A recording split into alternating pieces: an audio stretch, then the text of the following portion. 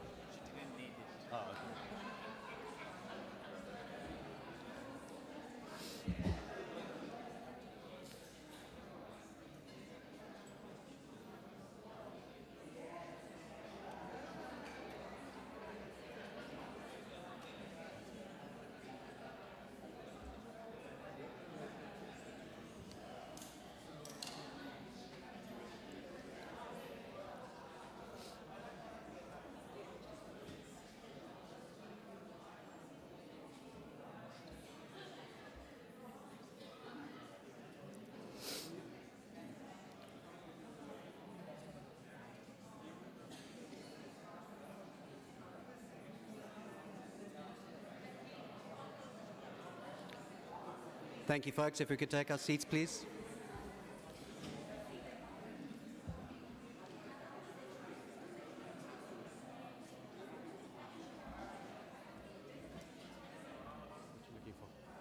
Let me tell you. No, they're coming. Oh, yeah. I just want to make one announcement. Can you have everybody taking their seat, please?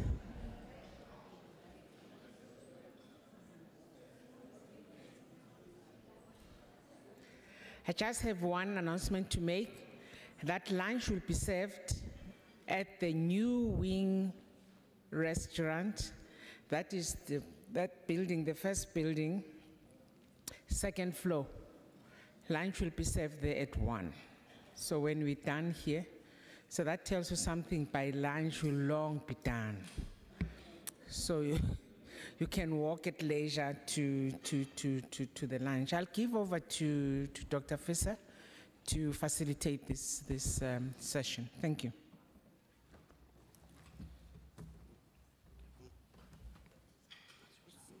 Okay. Thank you very much, Chair.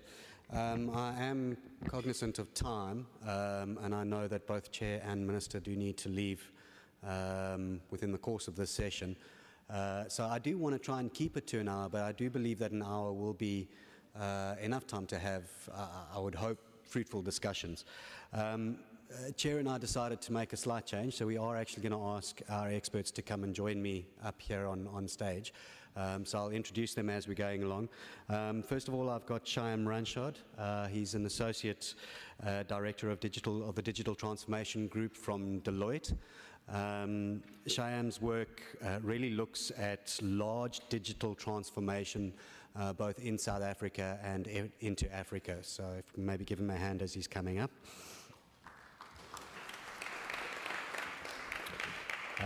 Then we have Professor Leona Crawford from the University of Western Cape. Leona was previously with the HSRC and now at the University of Western Cape on behalf of the DTPS, runs sorry, where have I got it now? The CoLab.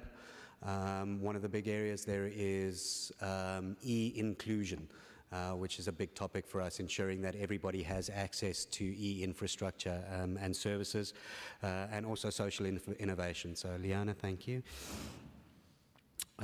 We also then have, there's Sham, you can come up and take a seat. Also then have Ilse Kar from the Department of Trade and Industry. Ilse is the head of the Future Industrial Production Systems group within, or directorate within the DTI. Previously, Ilse had a number of years, she tells me 28, I still don't believe her, at Treasury, and now runs that directorate within the DTI, so looking at Fourth Industrial Revolution systems within the DTI. Professor Crane Sudin from the Human Sciences Research Council. Why do we all get stuck on that one? Previously the DVC at UCT, holds a PhD in education. So thank you very much, Prof. Sudin, coming through for us. And then from the Council for Scientific and Industrial Research, Fulofelo Nawamando. Fulofelo is a I suppose, a broad digital scientist. He currently runs the Modeling and Digital Sciences group within CSIR. And come 1st of April, we'll be running the Smart Institutions and Enterprises group within the CSR. Obviously, the Smart Institutions is an area that we will be focusing on heavily as CSR, and we'll be working quite closely with public institutions. So please, could I have a round of applause for the expert panel? Oh, I've forgotten one.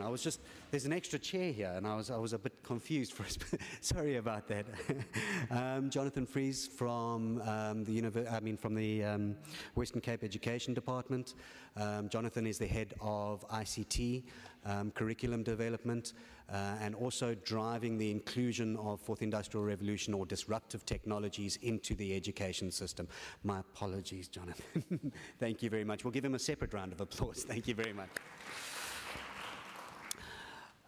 We thought we'd do it slightly differently today in that we don't necessarily want to hear from the experts first. We've heard a number of areas from the Minister and from the Chair that we need to consider, and we would like to open up to the floor, first of all, for questions and queries and comments. And after that, I will have the panel have a bit of a word about their particular areas, but also then respond to a number of those questions. So at this stage, I would like to open it to the floor for any comments and questions. Take over here. If we could take a number at a time, please. Okay, I'll start with this one. If you could please just indicate name and where you're from, department. Right. Thank you. Thank you very much for the opportunity. My name is Buhle Khanyile. I'm with the HSRC.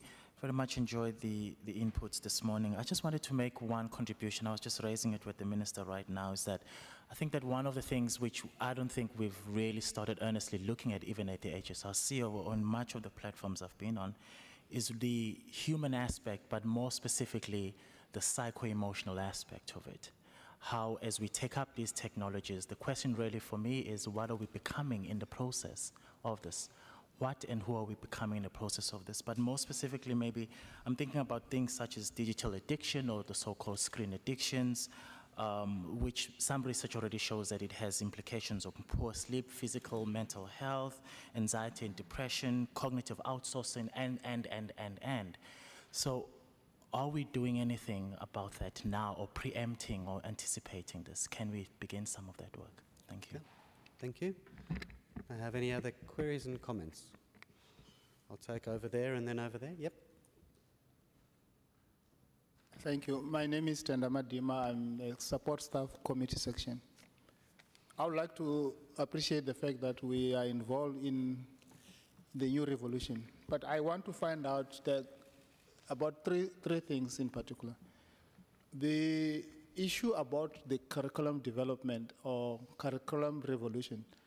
At the moment, we're dealing with CAPS, which is running until such a period, but I'm not too sure if the preparation for now is for 10 years later or there's going to be something done immediately. I do understand that the Minister mentioned something about silo mentality, where there is no complementarity and universal working together. But as a matter of fact, I want to find out from the panel whether the research and development that you are talking about will also involve calling of papers where people are going to contribute ideas in order for them to at least assist in the soliciting of new ideas. Thirdly, I want to know whether there's someone who can tell me who owns the copyright of the Industrial Revolution, Fourth Industrial Revolution. And lastly, is there any challenge that might be caused by the cyber threat, or you call it cyber security, in line with the Fourth Industrial Revolution that we are trying to come up with? Thank you. Thanks very much, Dr. Visser. My name is Mandla Ngobo. I'm from DPSA. I'm the government CIO. I think I want to, it's a comment rather than a question. The extent to which technology is emphasized as if it is the actual 4IR. One appreciates the extent to which it's got the impact, but I think we want to look at it as the enabler rather than it being for up. But why am I raising this in particular is because if you look at the public service point of view, and from an improved service delivery, which is where you've got the citizen at the center, one of the important things is how do you change organizational designs and processes so that they're effective and are able to ensure that citizens are getting a better service. So I'm saying, as much as technology is one of the important enablers, I think we want to strike a balance between the various issues. For instance, if you want to improve performance of organizations, and it ties very closely to the human aspect that is raised there, to say there are other issues that would make it work and be much more effective, that I think we need to kind of also pay some attention to it. Thank you. I'm going to take at the back there, then the two gentlemen over here, and then that side. Yep.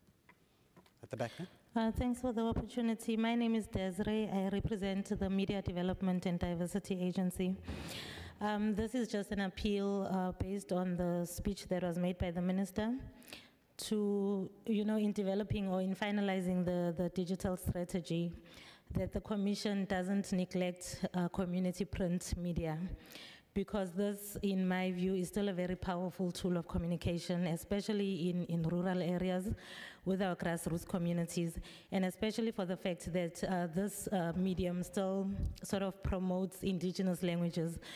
But in recent times, whenever media is discussed, it is always just broadcast, and they tend to sort of be ignored or lag behind. So if in the strategy, in developing the strategy, print media is also considered equally as broadcast media, so that their digitization is also prioritized, especially community print, because they are facing numerous challenges that are actually threatening their existence. Thank you. Thank you. Over here. Good day, I'm Bernard Grading, CTO from Jansie. So the question I would like to pose to the panel, as the Minister pointed out earlier, is that connectivity, internet connectivity, forms the foundation of the fourth industrial revolution. Without that basic cornerstone, most of the auxiliary and I'm going to say complementary effects will never really be seen. So based on my experience and the discussions I've had with telecommunications operators, with the manufacturers, at the moment it seems like LTE is not saturated, but the chances of that permeating to our rural communities is slim. Okay, then we're looking at 5G as an up-and-coming technology that would probably be centered around the metropoles. So how are we going to address connectivity on a rural level to include equally a greater number of the South African populace? That's my primary question. Thank you. Yeah, we're coming here. Thank you. Oh, sorry. Thanks.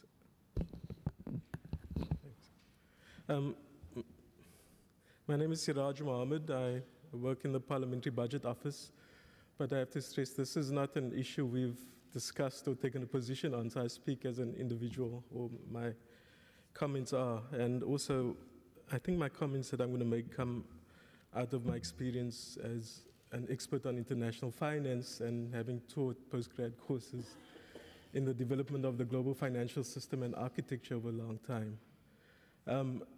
And I think the important analogies between a process of financial globalization and the discussion and how we frame the 4IR, because it's such a complex area that people will pick up on things and often in a decontextualized way. So when we talk about the role of the state, the size of the state in the economy, the PPPs, our people's lives are affected, we don't see that. And I think there's a really interesting analogy we can make with what happened at the end of the Bretton Woods arrangements, where we had a coordinated world in terms of agreement on how the global financial system should work and the global financial architecture that controlled global financial flows. And we can think about that as an analogy with data in a sense, and how disruptive, and also the opportunities that came with, and the damage that came with financial flows, and what that meant right down to the grassroots in economies. And one of the things I've done research on and tried to study when I was in academia was to look at the impact on South African businesses, corporate restructuring within the global environment. And I think what we need to do is take a step back when talking about 4IR, especially if we're going to be bringing the legislature and thinking about regulation, starting from ethics, starting from ideology, I mean, a lot of the globalization and the financialization happened with the dominant countries that adopted neoliberal policies. And the way in which it was implemented, the way in which it was absorbed in the economies was within an ideological framework.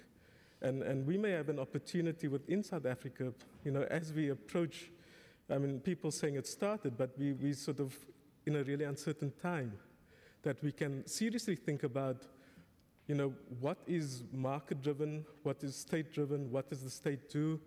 And I mean, we've heard quite a few times that, you know, the government plays a small role in the economy. But I mean, if you look at general government, if you look at GDP in terms of expenditure, general government consumption is 20%. Government investment and SOE investment is nearly 10%. We're talking about 30% of GDP. We're talking about also how services are provided, whether it's done in a market-based or non-market-based. And that affects, for instance, how we think about access, empowerment, schooling, education, health, all those things where 4IR is going to make a huge impact at the grassroots in people's lives. And so I think, I mean, that kind of broad global systemic thinking in terms of thinking through how global financialization occurred may be one way in which we can start framing how to understand at a very, very macro level the impacts of the 4IR, or how to start thinking about 4IR. Thank you. Thank you very much. There were two right at the back first, and then Alex just in front. And then I'll come to Shafiq the Adams, side. Water Research Commission. One question and a comment. Key to this, or a keystone of all these things, are data.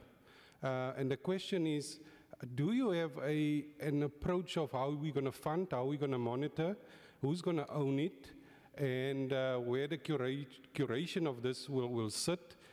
So essentially, the issue of around data democratization, because I'm thinking we're kind of putting the cart before the horse. We have not sorted that out as a country. And my next question or comment is the exclusion of the environmental sector on the panel deliberate or an oversight? Okay, that was mean. Potentially an oversight, definitely not deliberate. The environmental sector is a big sector. Maybe I can represent it. Okay, thanks. Alex? Thank you. So to add on to the earlier comment, I think the importance of data is very underrated. So, sorry, I'm Alex Conway from Number Boost, and we're a startup based in Cape Town and do a lot of work in AI. And in all of the work that we do, the most important piece is the data. And Peter Norvig, the director of research at Google, has done some great work showing that very simple models with lots of data outperform more complicated models with less data.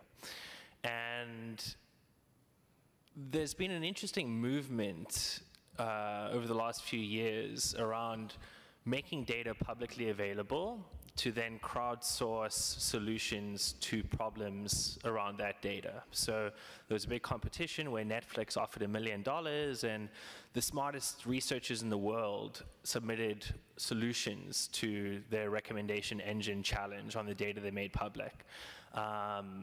There are many examples of this. A platform called Kaggle got acquired by Google that enabled any company to put forward a data problem, and in almost all of those problems, the state of the art was pushed significantly by just crowdsourcing solutions. And there's a public leaderboard component, so people's vanity makes them want to compete.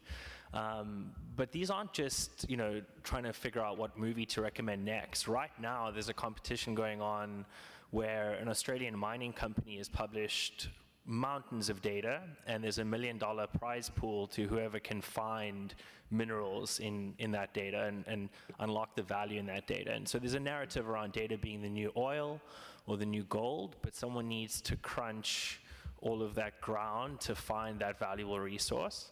And I think, you know, it's great to be training millions of data scientists, but really they need the data to work with. And I think there's some interesting challenges there around companies, you know, not wanting to expose their private data. So we do some work with some financial companies, and they don't want their data to be used in models that their competitors use. But the more data we have, the better our model. So if they all cooperated instead of competing, they could all have a better model. And there are ways to encrypt data such that a model trained on the encrypted data and the unencrypted data produce the same outputs. So I think there are some interesting ways to encrypt data and allow training of models in such a way that you still keep private data private, but build much better solutions.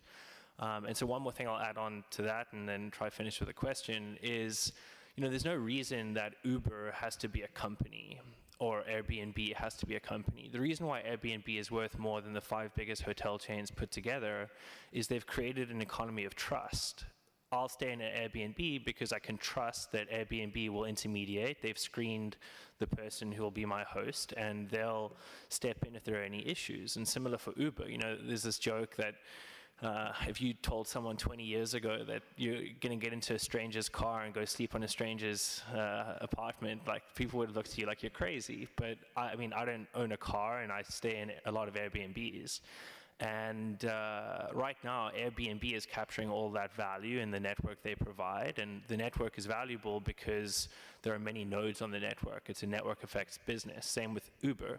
If Uber only had 5 drivers, it would take 20 minutes for me to get an Uber. But because they have 1,000 drivers in Cape Town, the maximum waiting time is low.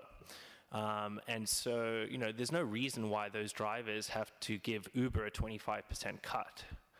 Uber's facilitating the network, but that could very well just be a network between the drivers if there was a mechanism to trust them. And I think one thing that government can do really well is prove that people are who they say they are. They can be the custodian of identity, and identity is really the underpinning of trust, which is central to all of these decentralized businesses and network effect businesses. So my question would be around, you know, what the plan is with respect to making data publicly available, and you know, how do you match the data to the data scientists, and just try to simulate some thought around the importance of the data itself.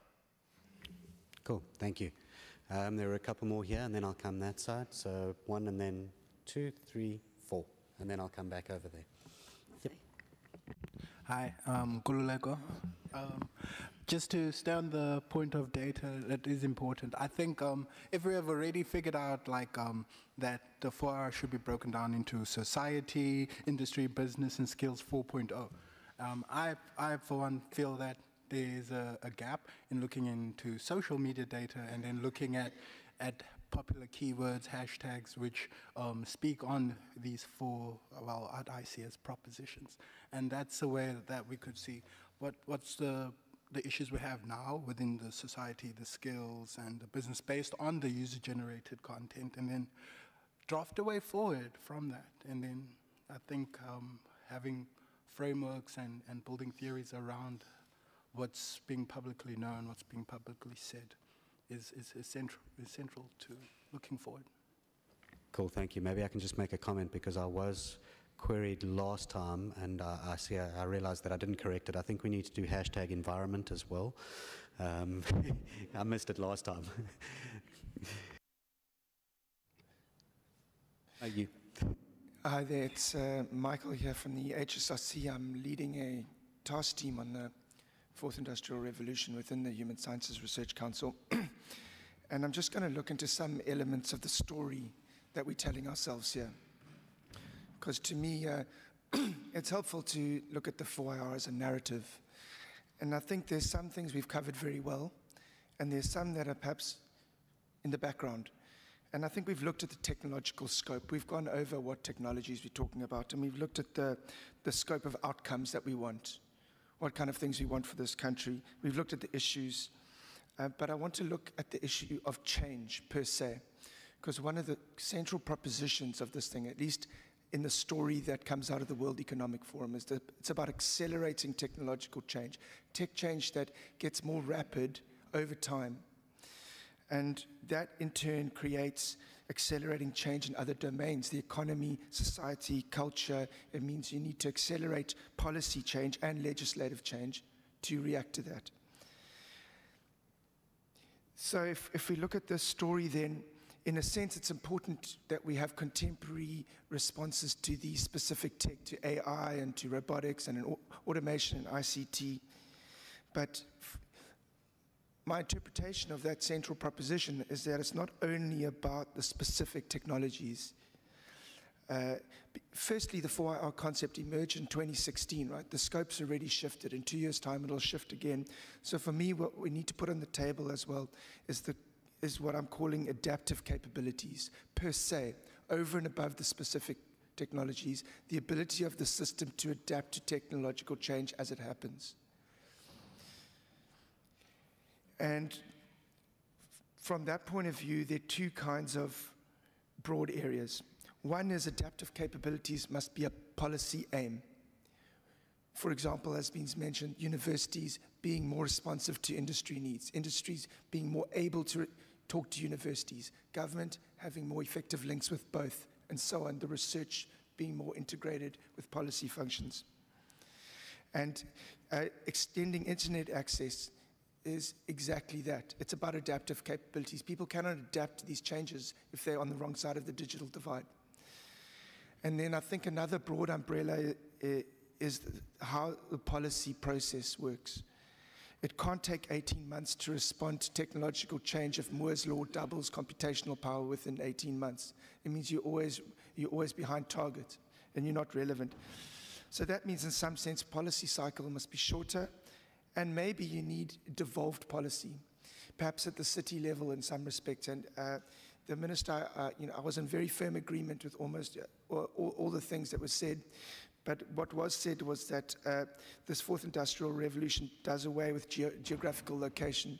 But I think in some sense we need to look at human settlements and cities and regions that are in touch. The Cape Town area is in touch with Silicon Cape.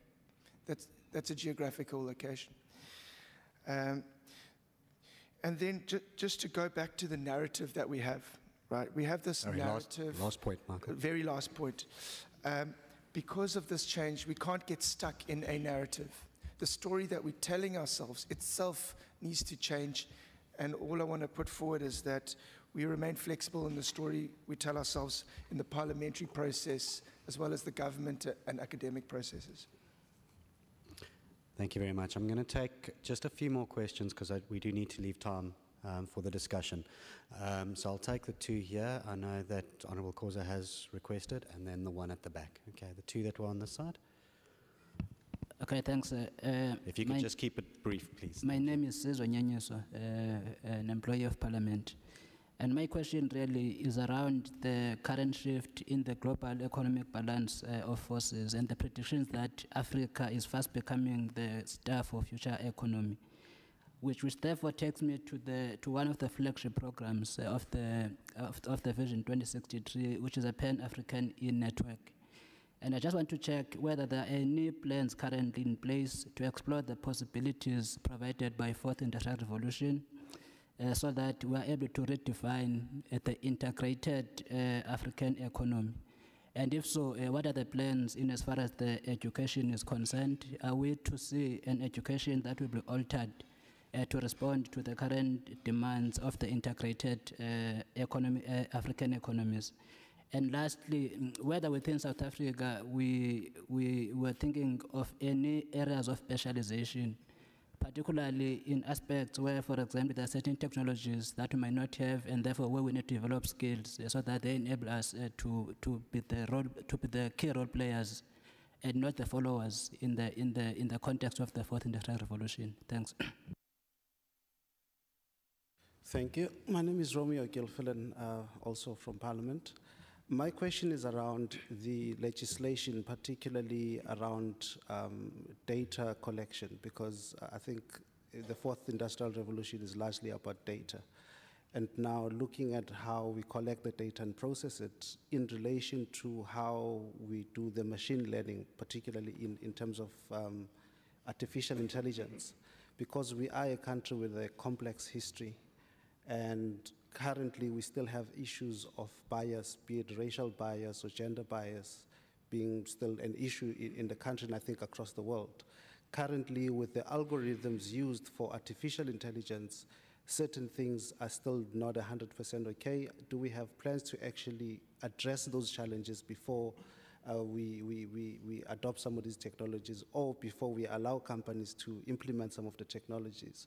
Because we know that, for example, in the health sector, if you don't have samples that are large enough that have people with skin cancer, for example, of a darker pigmentation, they may not pick it up, meaning you'll find false results in those tests that may be used by the healthcare industry. So how are we ensuring that now, in terms of the data sets that we feed to these machines, is actually inclusive of all of us? Thanks. Excellent question, thanks. I think we need to move to phenotypic variations. There are quite a lot of variations around. Honourable Member Khoza. Doctor, thank you so much for maybe for the invite.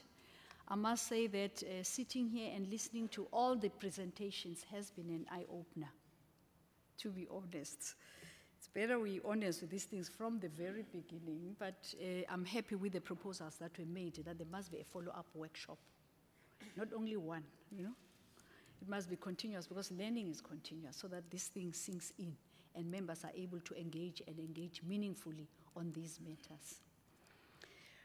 All right, I am of the view that maybe the next step, you know, having had this, would be to have a vigorous public education, besides members of parliament, vigorous public education to intrigue interest in people out there, but also the support that you would need from the broader citizenry. I would also like to commend the President for the Presidential Council on the FIR. I take it that, I'm sorry I haven't done my homework before coming, I take it that the Minister of Finance will be part of that. Because without him in there, how do you introduce the thinking on financing for this?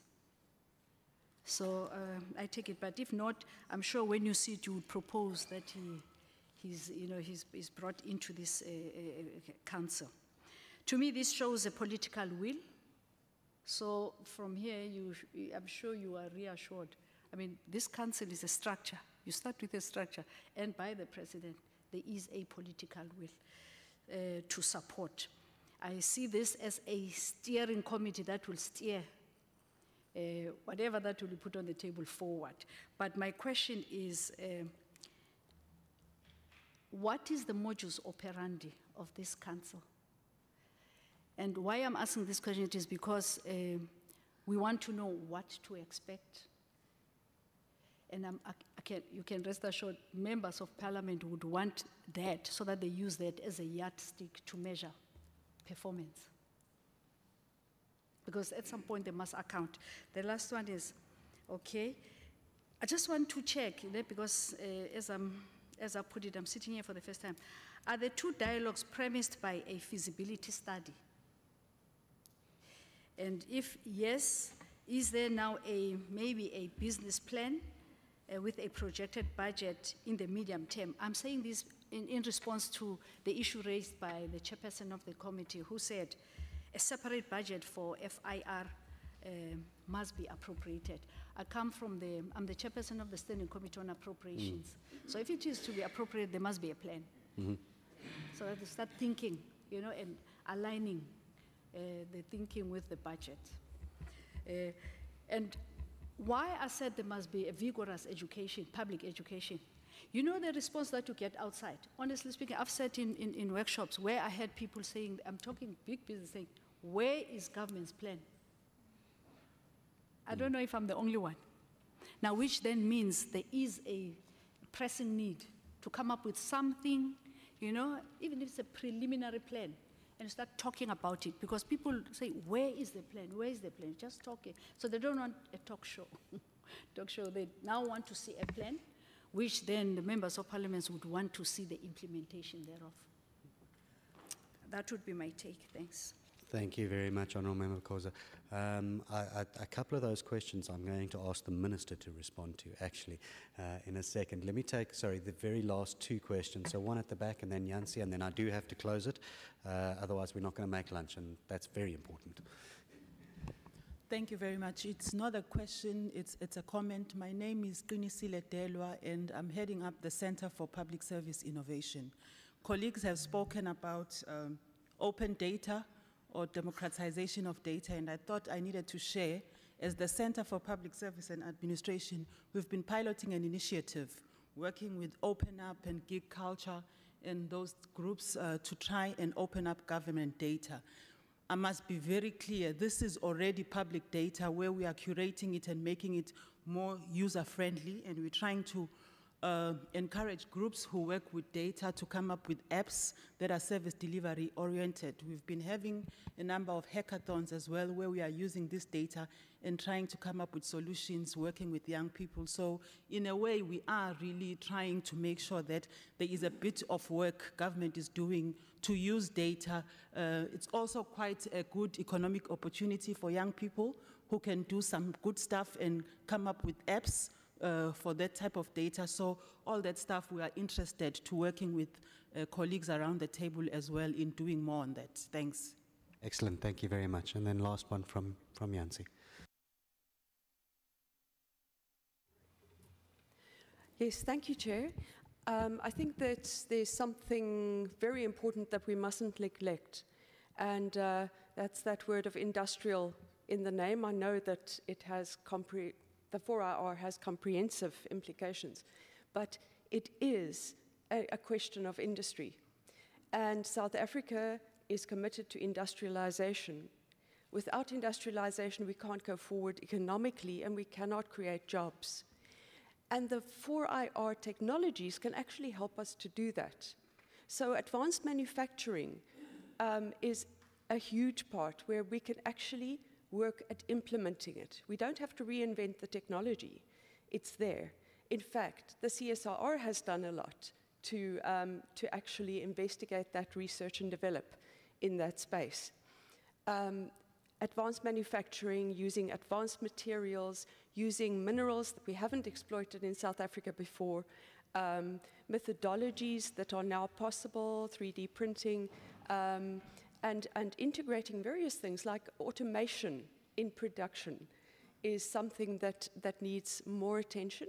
You know, I know the car manufacturers have some automation, but factories can be completely automated. Various industries can be automated, and it doesn't need to lead to job losses if we're serious about reskilling. But ultimately, we need to get income for South Africa. And if we don't get income for South Africa, we're lost, basically.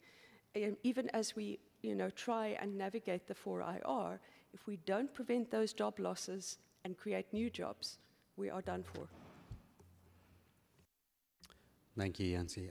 Before I come to my panel, if I can, Minister, can I put you on the spot very briefly, particularly around the modus operandi for the Fourth Industrial Revolution Council, the Presidential Council, and then maybe a quick word on awareness of the plan that is then created. Thank you, Prof.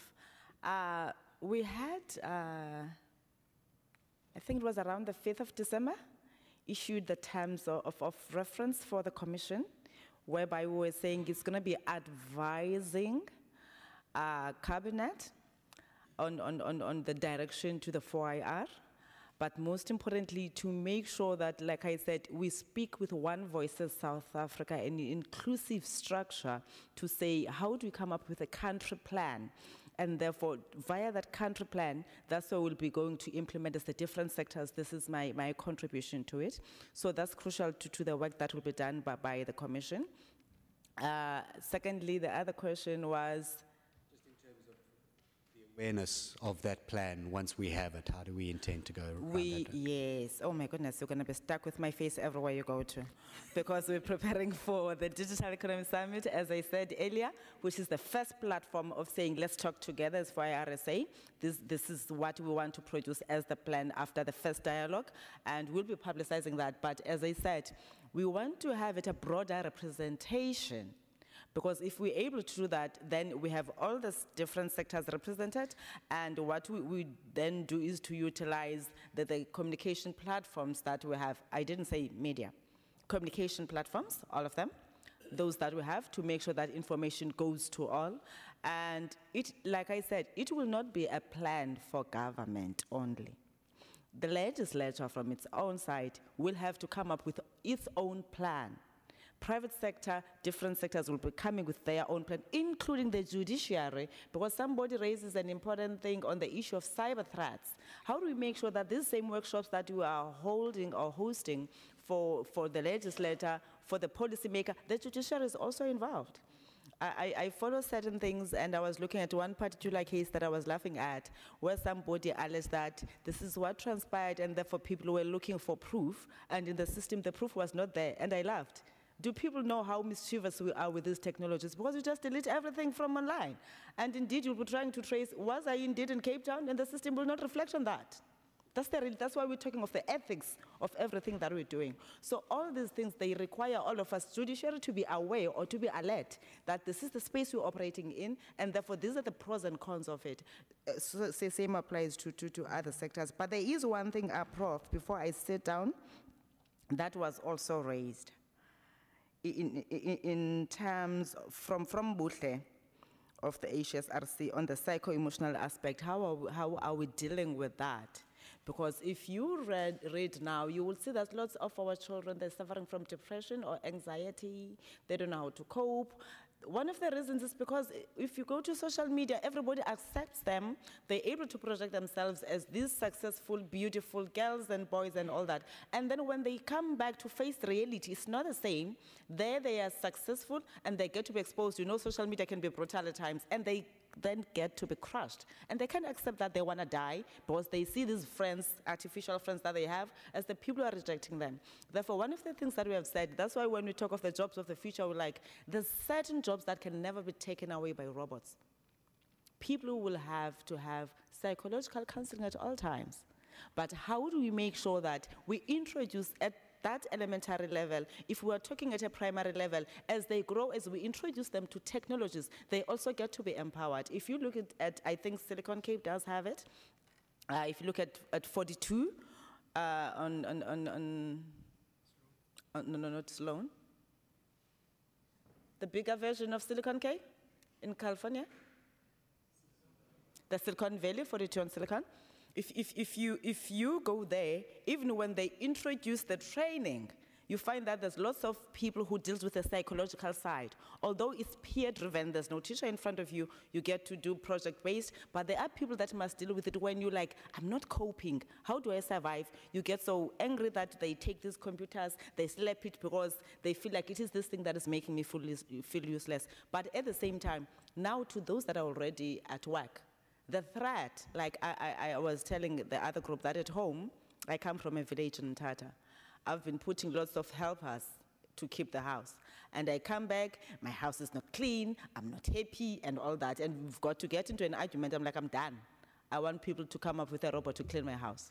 I approached this group from Midrand. They're like, we've never done a robot. A secretary, yes, but a robot we've never done. And I'm like, I'm giving you a challenge. Program that. I don't want somebody who's going to be responding to me. I want somebody who's going to do what one will be programmed to do. And that's the reality that we are moving to. But how do you then, when the robot does not understand now, because it has not been programmed to do whatever the other thing that you want to add with. So I was like, this is going to be a test for me to say, are these things working indeed? But the psychological now aspect of it, if this robot gets to be cheeky and it decides to overreact, how will I react to that? So it's these things that we're saying, there's jobs that will never be replaced, but also there's more space or demand that's going to be created also by the introduction of these technologies that we're talking about. Thank you. Excellent. Thank you, Minister. I'm going to move directly on to the panel for their comments. They will... Yes, sorry, just before you move to the panel, I just want to correct one small thing. Honourable Posa spoke of we are pushing for a separate vote on R&D, not budget. Vote. Thank you, Chair. Yeah, we need all the ministers there.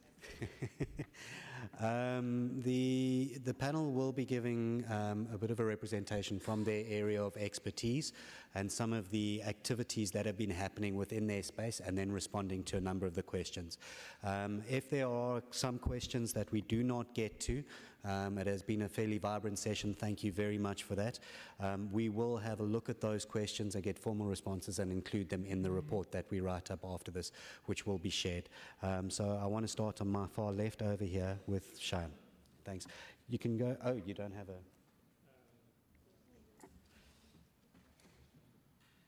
I don't know if it'll... No, it won't work. Okay. I think, Shayan, maybe you can come up.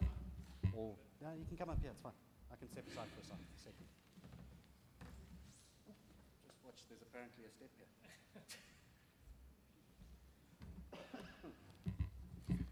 Thanks, Dr. Visser.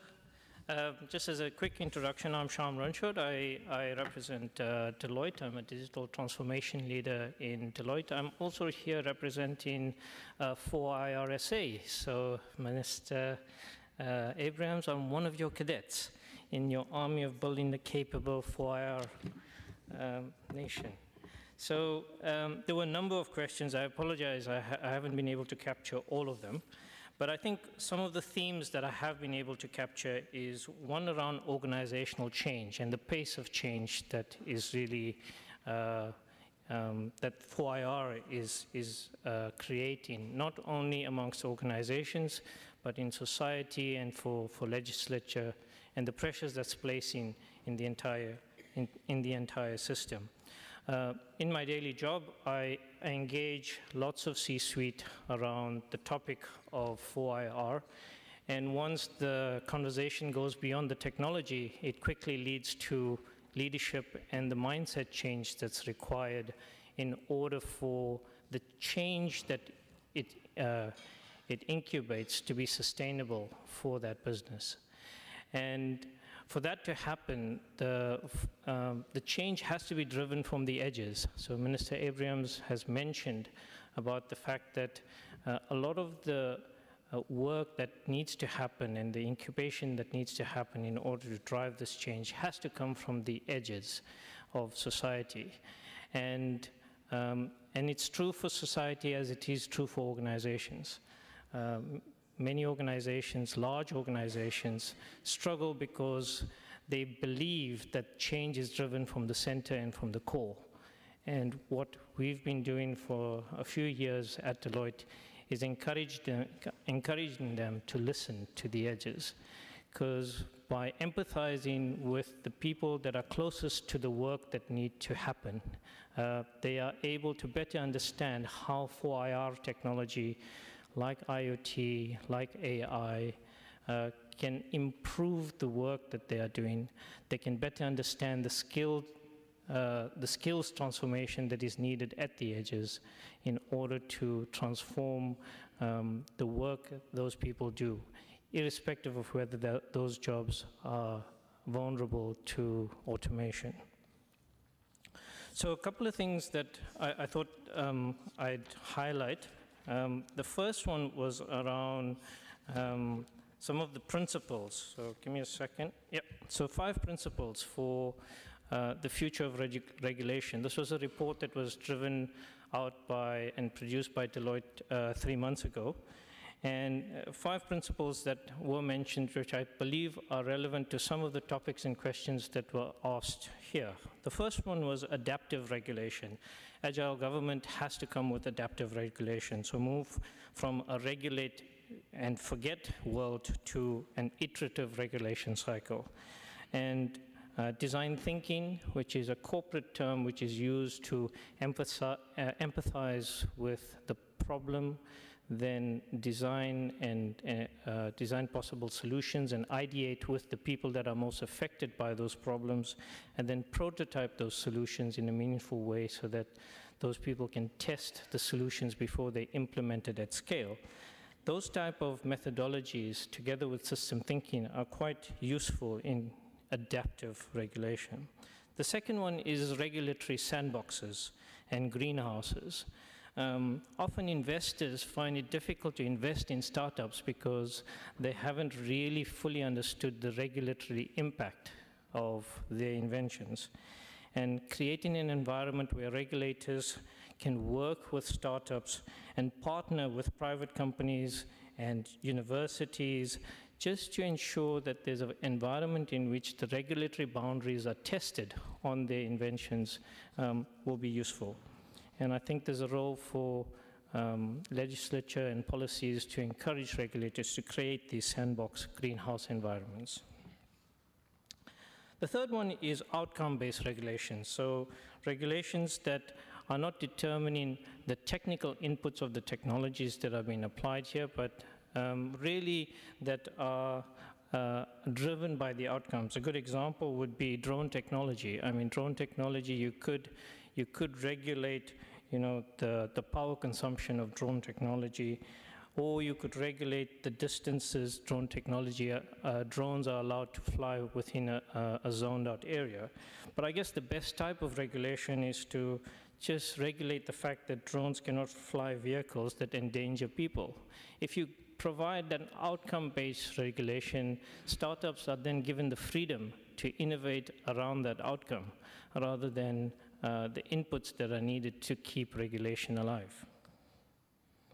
And then I think the one-size-fits-all scenario is an important thing. Regulation to date has been largely based on a one-size-fits-all model. And with the advent of digital technology, one size does not fit all. There are various nuances, and segmentation of society into smaller groups will become absolutely necessary so that we can cater for the innovators and the entrepreneurs that are experimenting with these technologies. If South Africa is looking to reduce the cost of pioneering this technology and reduce its reliance on global corporates that have already paid the high price of research and development, then it needs to reduce and apply a regulatory framework that is risk-weighted and that allows small startups to be able to scale their solutions in a safe environment. And the last one has been spoken about at length is around collaboration.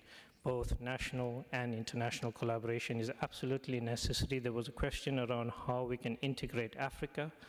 And I think there's absolutely a way to integrate the agenda across Africa by cross-border collaboration between our African counterparts who are already taking a leading role in some of the technologies, as was mentioned today, like Rwanda and Kenya and other countries. Dr. Visser, that's it for me. Thank you so much.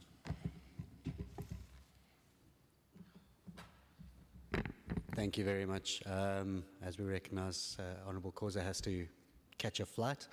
I think let's take Ilse first and then I'll...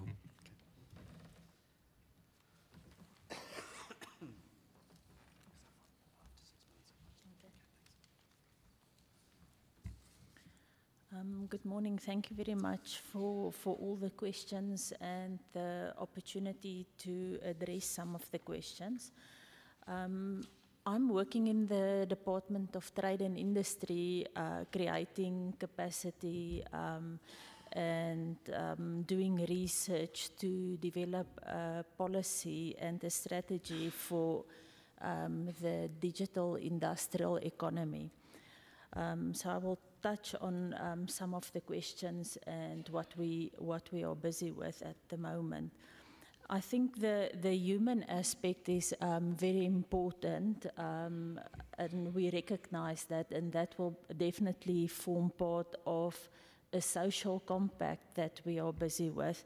And I'm not sure if you have seen the Human Development Report, also touching on the Sustainable Development Goals.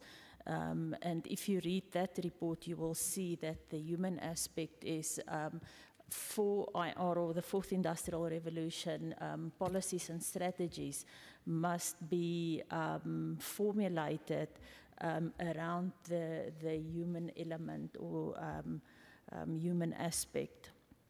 And then on curriculum development, as a department, we actually saw the gap 10 years ago in industry with our tooling industry that was getting smaller and smaller.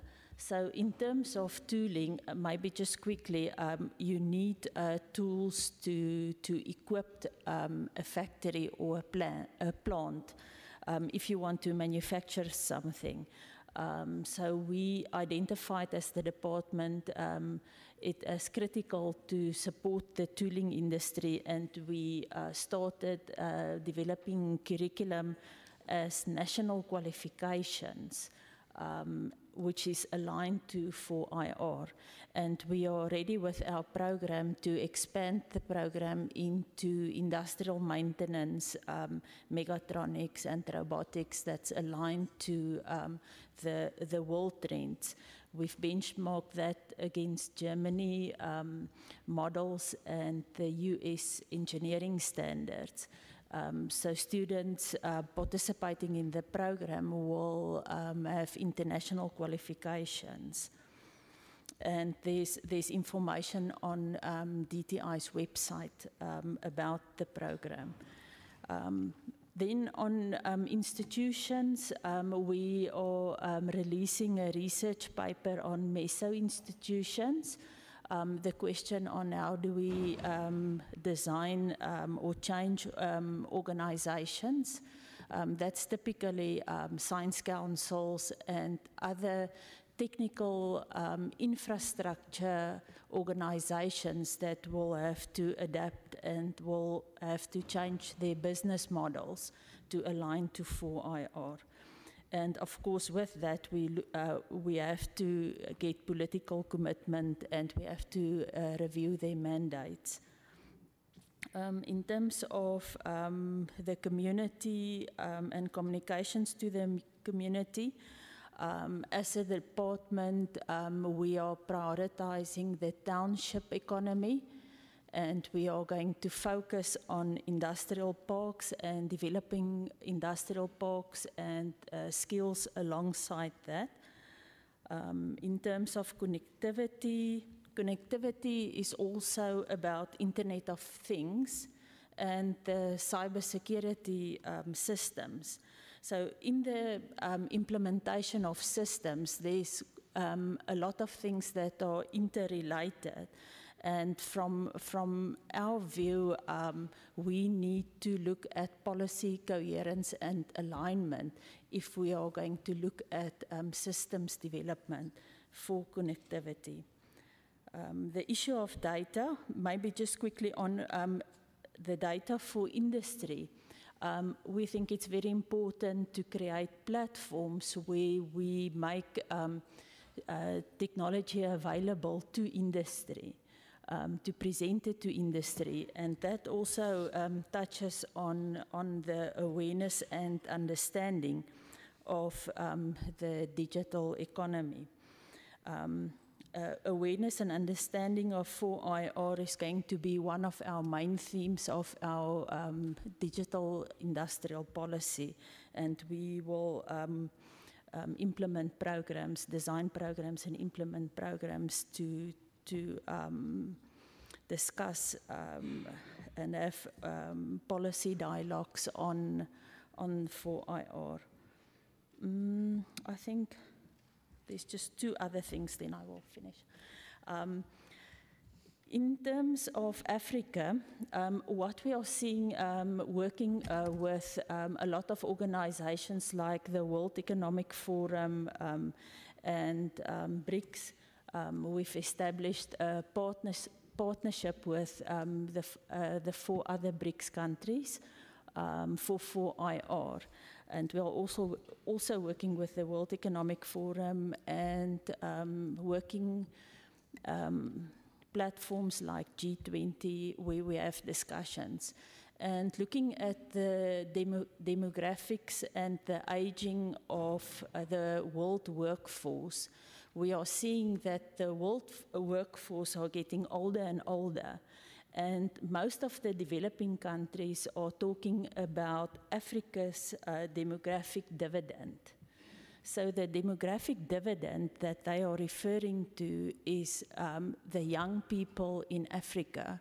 There's going to be there is actually already so many young people in Africa, and there's a huge opportunity for the world to invest in the young people of Africa and do skills development. And there's at the moment a lot of research and papers that are released to look at the demographic dividend of Africa and what are the opportunities. We see companies like Microsoft investing a lot and running a lot of programs.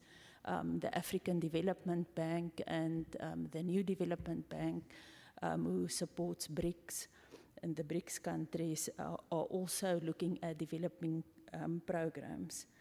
Then lastly, on industrialization, I agree with the industrialization and automation, and that we will have to look at jobs.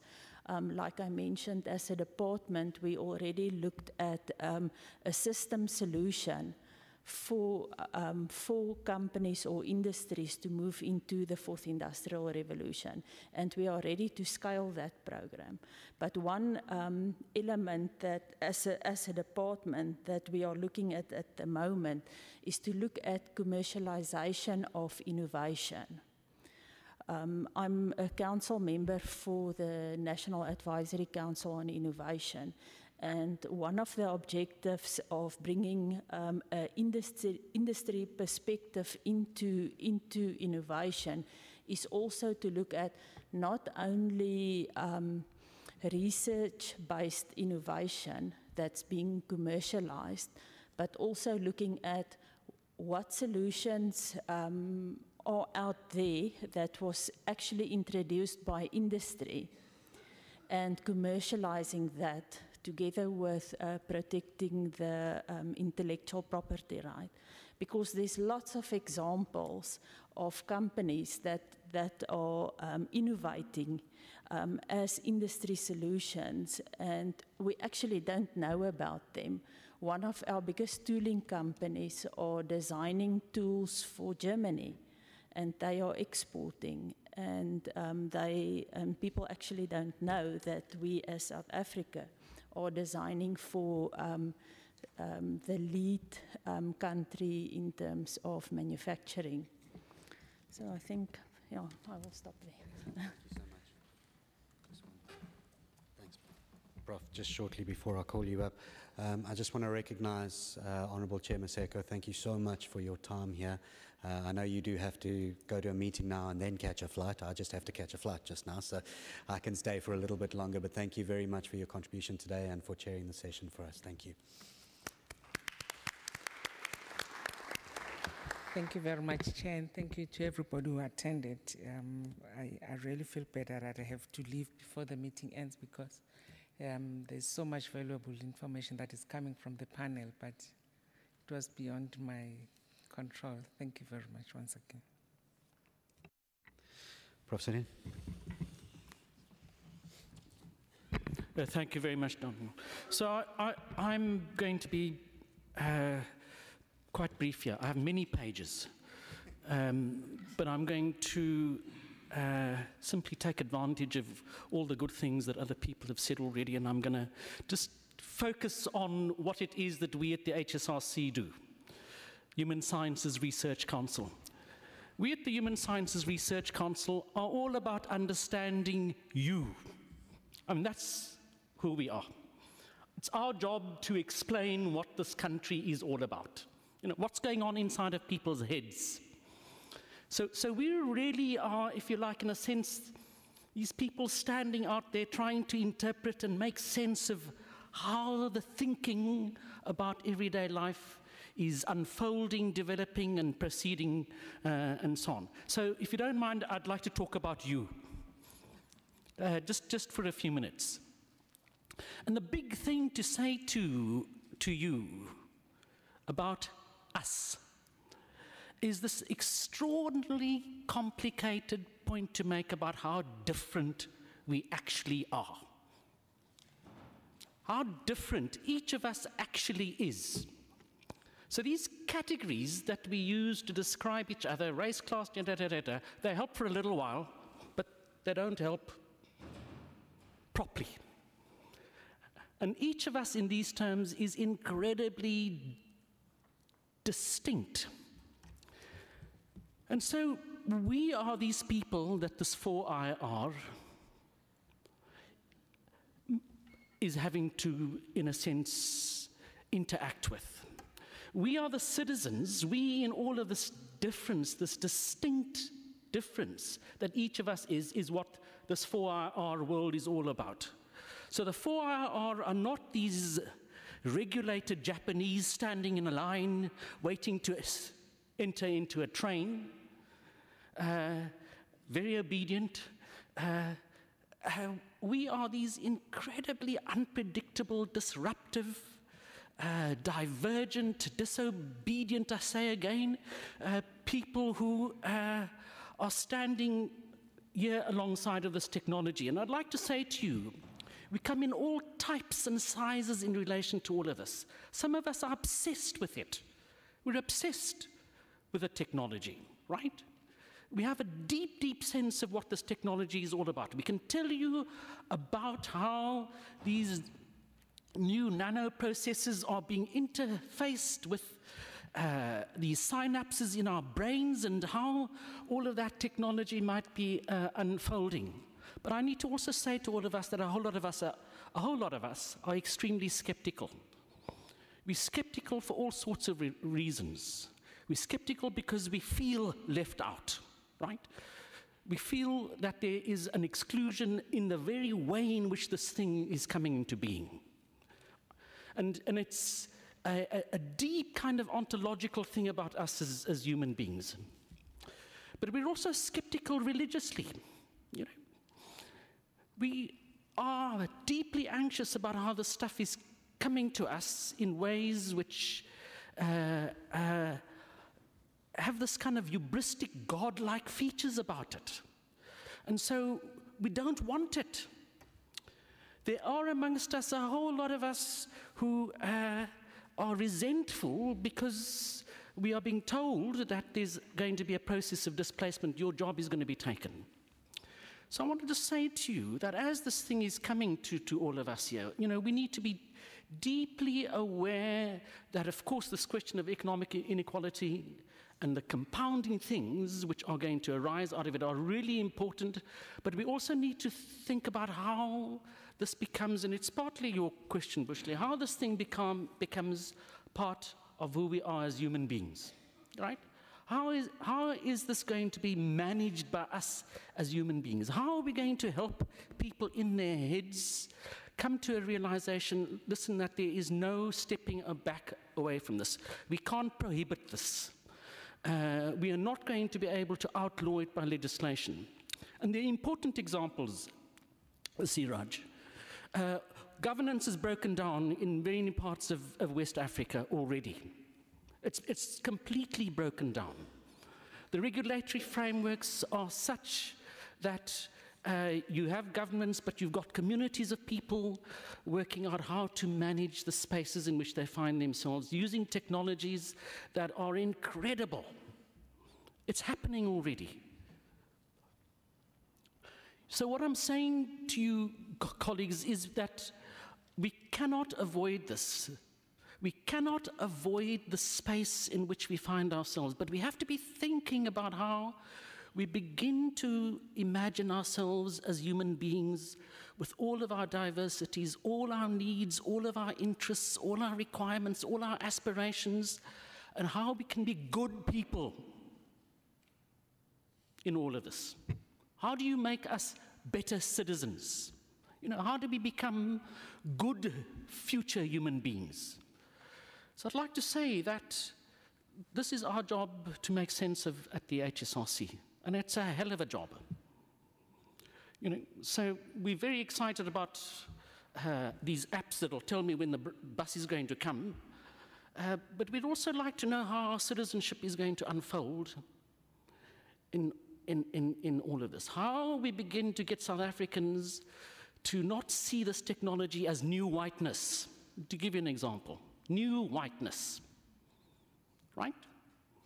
I mean, how do we make it such that it is a moment in which human beings truly begin to explore possibility in a way which has never happened before? And it's an extraordinary, extraordinary, extraordinary moment. All of these old categories that we've got, white, black, and so on, you know, we need to be now rethinking, because power is being articulated in all of this, I want to say, in really complicated kinds of ways, and you need to be aware of that. So we're very excited to be in this space, thinking about all of this. And we look forward to the challenge of ethics, the challenge of what you now see are these new forms of human beings with implants that are completely unthinkable, and you know how we might begin to deal with that. And then this final question of the self, of whether we're going to tell somebody in the end, Bushle, sorry, 5 hours only is all you're going to have with that internet. You know, and begin to think about the regulatory, the self-regulatory dimensions of all of this, the self. I will begin to make ethical choices for myself, not just, you know. And I've said this before, you know, the excitement of being in a space like this for me is absolutely tremendous. So I'm very thankful for us to have this opportunity to be able to, you know, talk and think into this space and say to us, we really look forward to exploring some of these deep, deep questions with all of you. Thank you.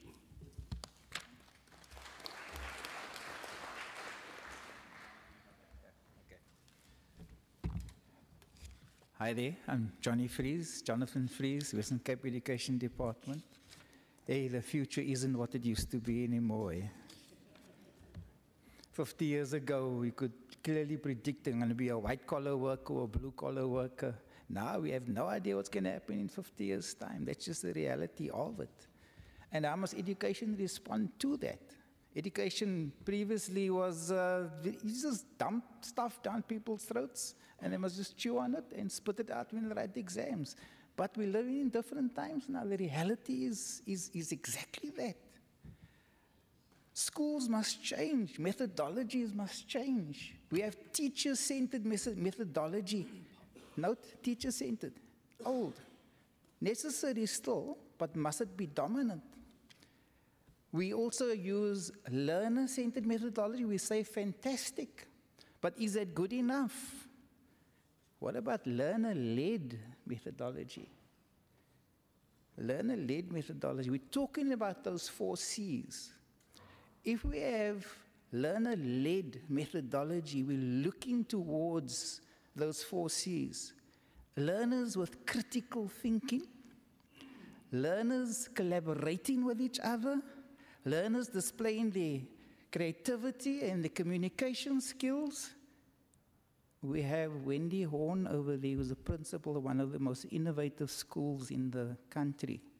Wendy, if your school, I'm asking you this question, Wendy. If you have the 4 C's at your school must be on the point of virtual disruption on a daily basis. Because if you have learner-led methodology and it's successful, it's a step away from learners being activists And that's our rental for being citizens on this planet, is learners that are activists. If you are producing learner activists at your school, then you are doing the 4 Cs. And why are these 4 Cs so important? All the other information is going to be done by the robots in the future. So there was a question about the CAPS curriculum. CAPS curriculum had its space. It had its space. We have to look at every teacher, besides their expertise, there must be a life skills teacher. Because we are talking about how do we separate human beings from the robots. And the CAPS curriculum is there for robots to chew up at the moment. Because we're not emphasizing the 4 Cs adequately. What are we actually doing in terms here in the Western Cape Education Department? Is there support for the fourth industrial revolution? Yes, there is, absolutely there is support from it. The SG speaks fourth industrial revolution in every speech. E-learning, he talks in every speech. He demands of officials on a weekly basis to report on what they are doing in the e-learning space. But the discussion in the e-learning space still needs to be enhanced. I don't think there's enough discussion there. Around policy, what's happening around policy? Coding curriculum nationally is happening. Pilot starts this year, 2019, from foundation phase, which is grade R to 3, as well as senior phase, grade 7 to 9. There's a pilot happening in 7 of the 9 provinces. That is happening. What am I doing in terms of my responsibility? I am the head of technology in the province. Technology as a subject, grade 7 to 9 senior phase. It's a compulsory phase of education. This subject includes basically the engineering fields. And we're looking at structural engineering, mechanisms, electronics, and processing. That's basically the areas of it. And we do problem solving in that. So you're looking at design thinking that was mentioned earlier on. That's part of our curriculum, is design thinking. Problem solving, investigate, design, make, and evaluate the natural process. What am I doing in that space? The CAPS curriculum, if I let's get down to the reality of it. To change the curriculum, it was mentioned earlier on, it's going to take 2 years. We don't have that time. So I have to look within the current curriculum. What do I actually do within the current curriculum? Give you a very specific example. Grade 9, term 2, we teach mechanisms. Grade 9, term 3, we teach electronics.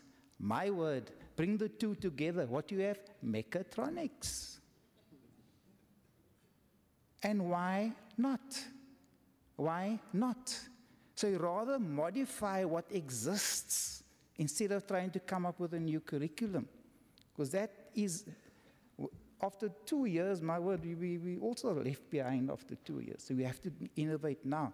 What am I actually doing in that space? It's 2 things, 3 things. 2 things. The one pilot this year is taking the electronics, developed an electronics board. You can build over 500 circuits on there. Learners now can build a circuit in under a minute, which a teacher would normally take 20 minutes. That's done. That's ready. That prototype is done. It's ready for the pilot.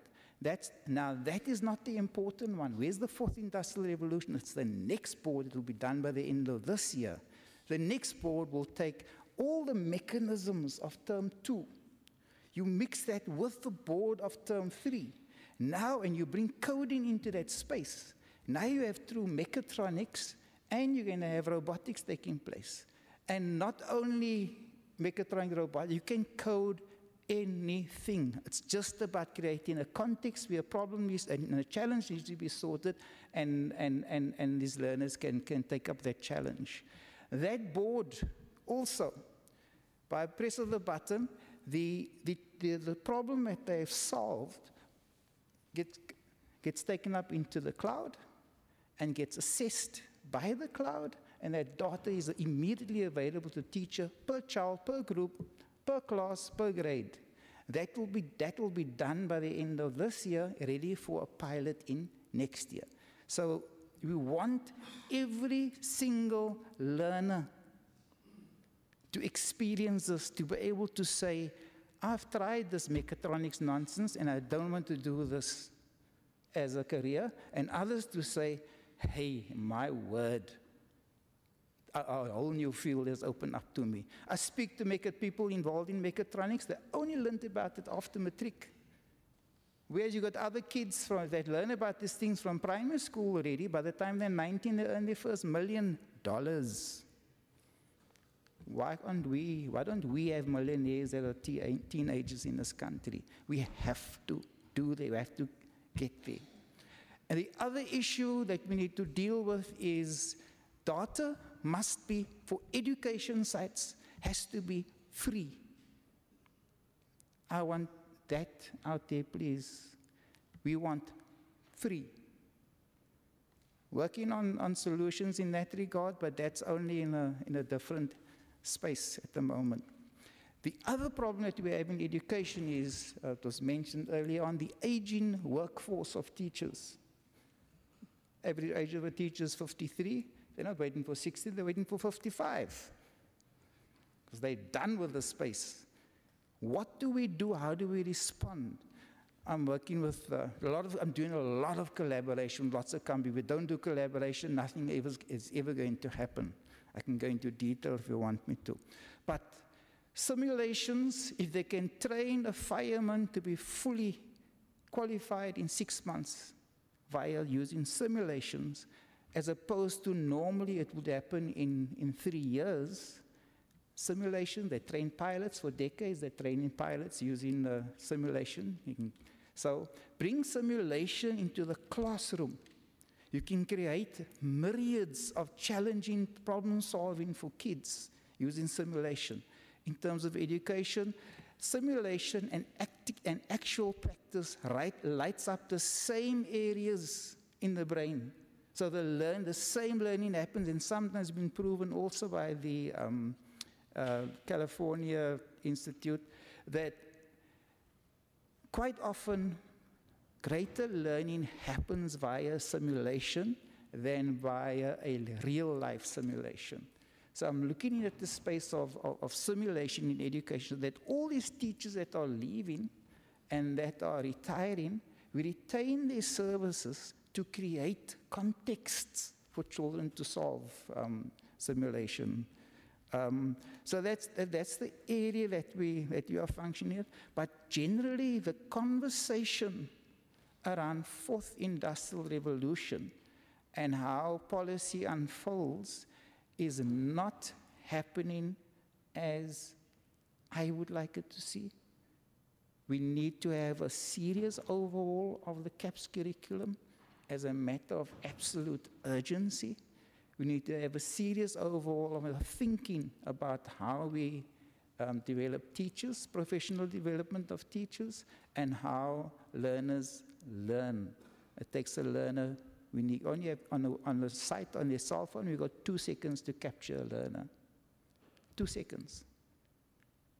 And that is what research is showing. How is education responding to that? We are not responding to that. I would like you to hear, just for a moment, to hear what Wendy Horn is doing at the school. We're out of time. Okay. Okay. Okay, thank you.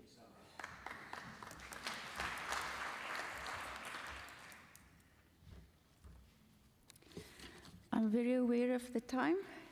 Leona Crawford, I'm the director of the long name CoLab, which stands for Collaborative Laboratory for E-Inclusion and Social Innovation.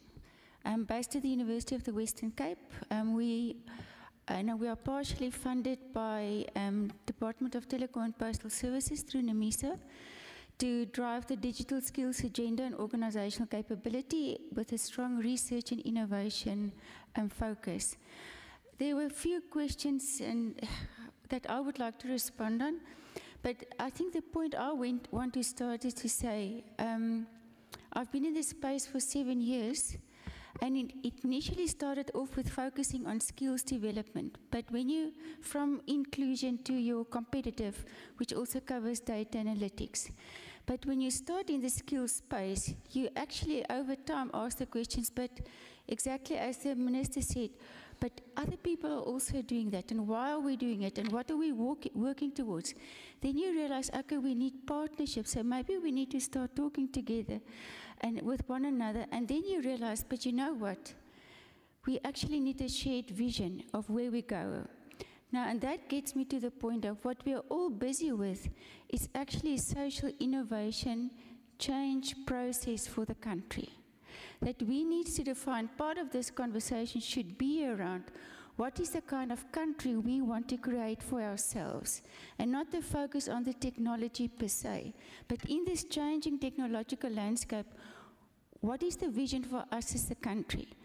And in that, and that will drive the action. And in that, I want to respond to the two people from the Human Sciences Council. I'm a psychologist, and I'm always proud to say that in the techie debate, because I think still the 4-hour conversation has been dominated by technology discussion. It's time that social and human scientists become part of the conversation, because it's about the society we create.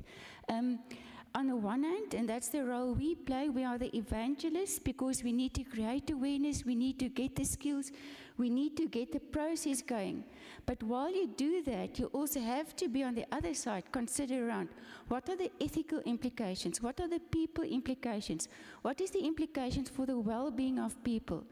That is what we are trying to do through social innovation in our process, to collaborate with partners across sectors, government, education, business, civil society, to create a shared agenda and for action.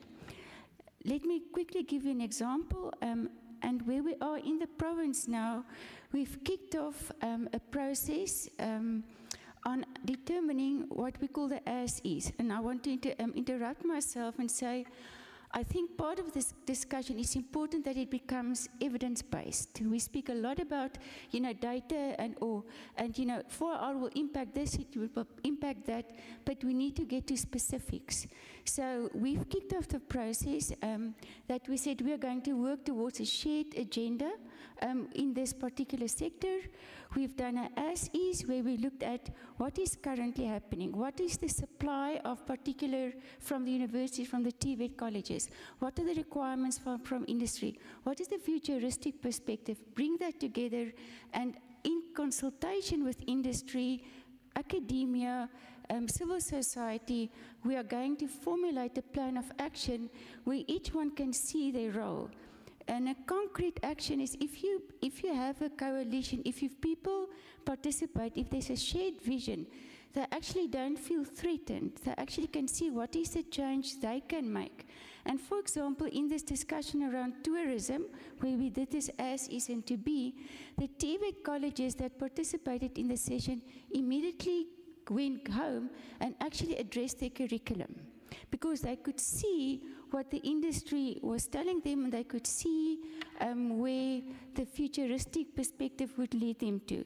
So with that, I confirm, or just want to iterate, that it's a collaborative process. It's a shared vision, and we need to focus on the well-being of us as a country. I know there's another one. I want to talk about the concept of social media. I think it's extremely important that we focus on digital literacy, which now includes media literacy, as well as data literacy. The whole point about public awareness, I think that is over and above the things we do in the higher excellence, the higher education, the research innovation. There's a huge need for raising the general awareness around media and data literacy to protect individuals. And I think with that, I'm going to stop.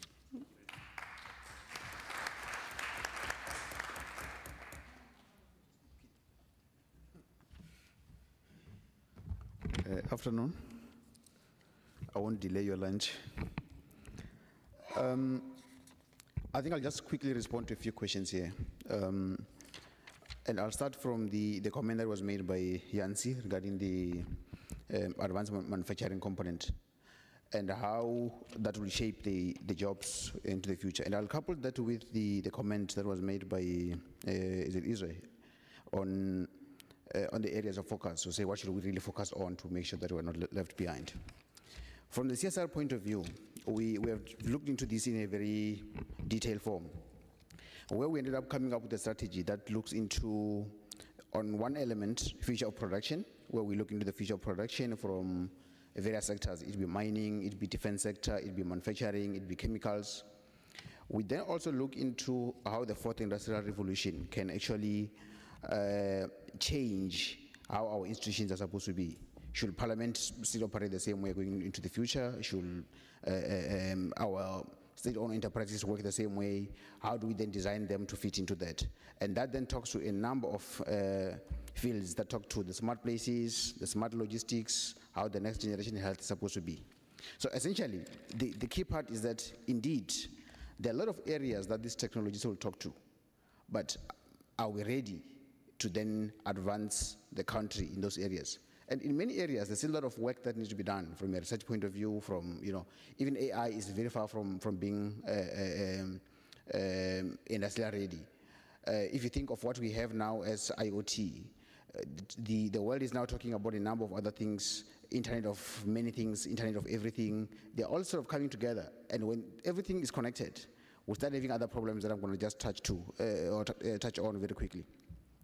So the issue on is this one, on the areas of focus and the alteration of the education. I think it goes beyond just offering adequate education. It also talks to creating an enabling environment where the youngsters of today can thrive. Just to give you a small example of this, if you look into guys that we know as the innovators, Ellison was the founder of Oracle. He was 32 when he did that. Pierre Omija, eBay, he was 28. Yeri Young founded Yahoo 25. Larry Page and Sergey Brin founded Google at 25. Kemp founded Uber at 24. Steve Jobs was 21 when he founded Apple. Bill Gates was 20. Mark Zuckerberg, 19 when he founded Facebook. One common factor that you'll find around them is that they're all dropouts. Have you realized that? Simply because the environment that was created was not suitable for them to innovate. So I think we need to factor those into the picture to say, how do we then create an environment that is inclusive, that can enable innovations to still happen within the environment that is supposed to take place. They don't necessarily need to be dropouts to succeed in those environments. One issue that I wanted to just touch on, which is very touchy, I gave a 66th Bernard Prize Memorial Lecture 2 years ago, and this talks to the issue of data bias, which was raised by the colleague from, I think your colleague on the other side. And the issue on the data bias, without getting into the details, is a very big issue.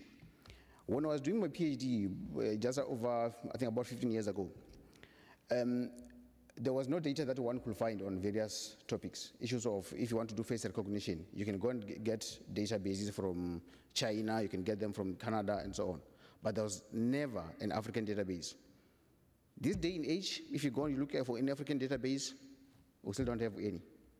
Now, the bigger issue is that we then train these systems using the data that's available, but most of the data that we have is not coming from the African spaces.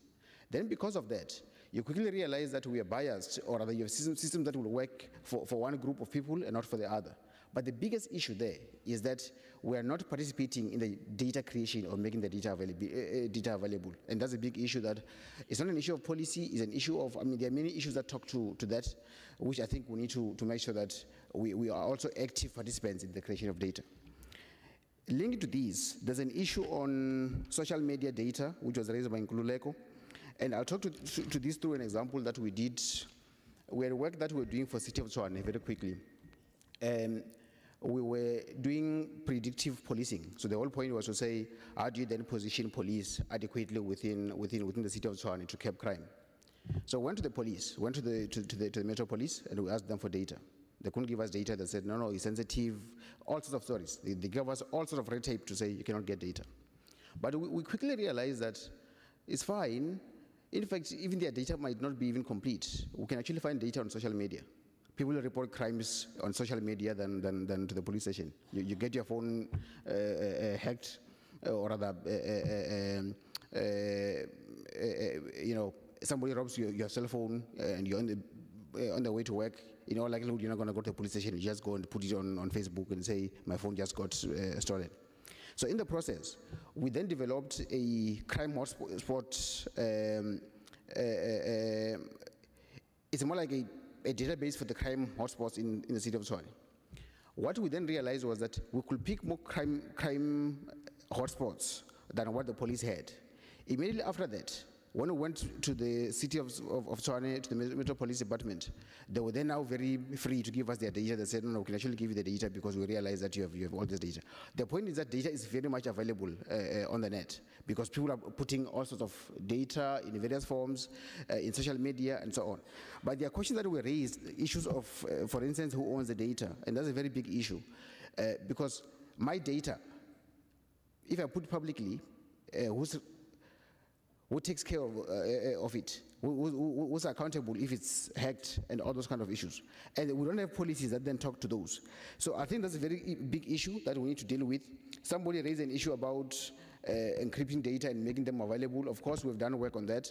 I've had a PhD student who worked on differential privacy, where we're looking into, can you then get sensitive data and you still put it publicly, and you still be able to infer information from it such that one can use it adequately to then get all the insights that are required. So there are methods that can be used for that. The bigger issue is that people are scared of actually giving data, even when they know that there are mechanisms of protecting the data. That's a very sensitive issue. And linked to these, there was an issue that was raised by Mr. Madima at the back about cybersecurity. And let me just touch on that, Jay, is the last part. Cybersecurity is a very critical issue.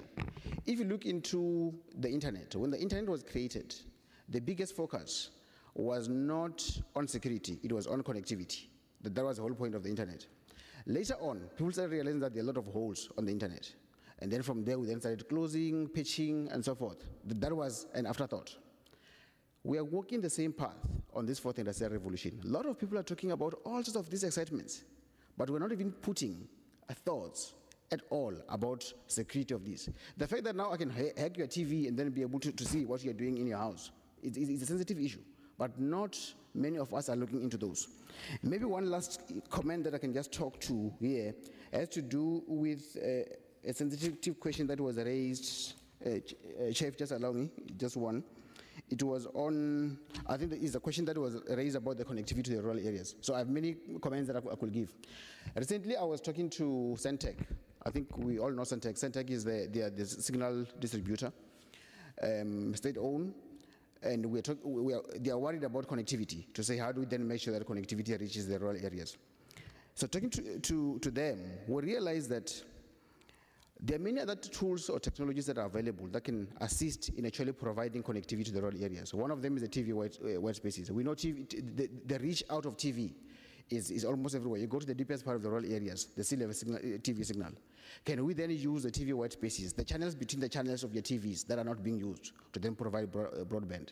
And we're busy with those kind of conversations. So in short, I'm saying there are many ways that need to be looked into. Of course, one has to look into the legislation, look into the laws. How do we change everything to make sure that what we then offer is a comprehensive solution that's inclusive, that makes sure that no one is left behind because of where they are placed. Thank you.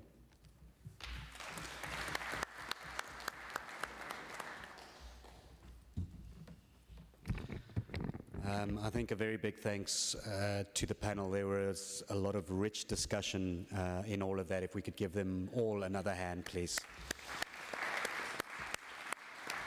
And then I do just want to mention, so I mean, I've been engaging in these various platforms since late 2017, and I think I need to start talking technology again, because in all of the discussions that we have, we discuss social aspects, we discuss education aspects, we discuss inclusivity, and we actually very seldom actually discuss technology anymore, which is, I think, a good sign, actually, because as a system, we're thinking, Prof. Crawford, more about people first, and the inclusion of people, and Prof. Sedin, how people will be absorbing and interacting with these technologies.